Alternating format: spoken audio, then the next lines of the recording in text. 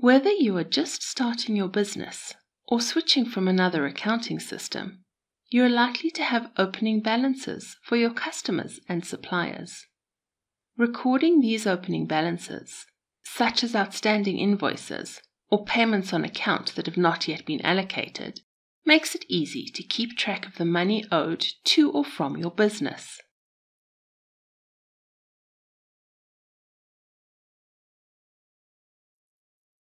Before entering opening balances, ensure you've set up records for your customers and suppliers.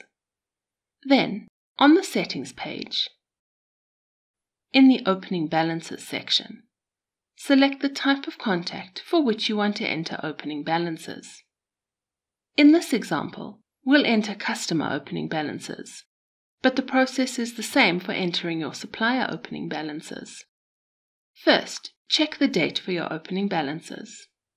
This defaults to the day before your account's start date in accounting. If you think the account's start date is wrong, select the link to open the financial settings. Set the correct date, then select Save.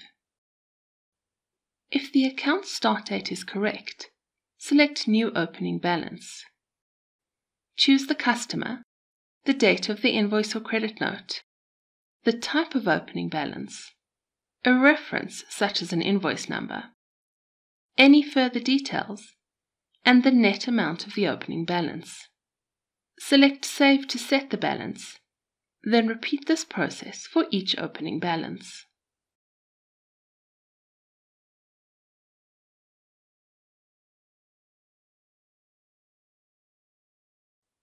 To edit an opening balance, select it on the Opening Balances page. Change the details as required, and select Save.